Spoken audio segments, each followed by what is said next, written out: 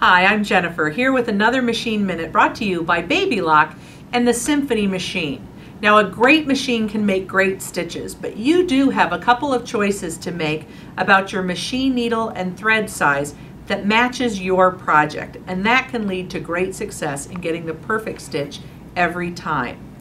Of course, you can refer to your machine manual, which generally have a guide in them for thread type and needle combinations, but we don't always have that with us when we go to the store. So I'm going to share with you a few things you might want to look for when you're shopping for your needle and thread combinations.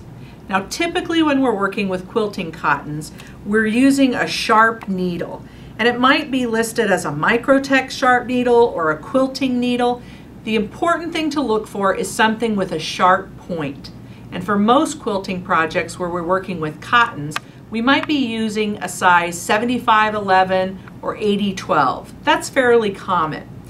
But more and more, people are finding that they like using batiks along with quilting cottons in their projects. And batiks have a little bit different property than standard cottons do. They have a little higher thread count, a little tighter weave, and it can be helpful to make a different needle choice when you're working on a batik quilt.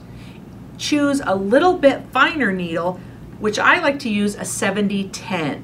Again, using a sharp, but a little bit finer needle. For your thread choice, you might also consider a finer thread.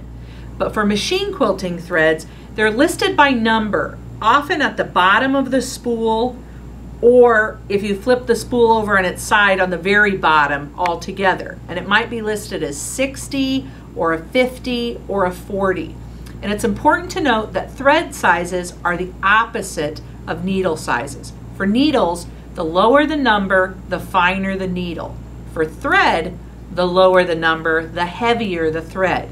So when you're working with a finer needle like 70-10 for batiks, you might actually want a higher number on your thread.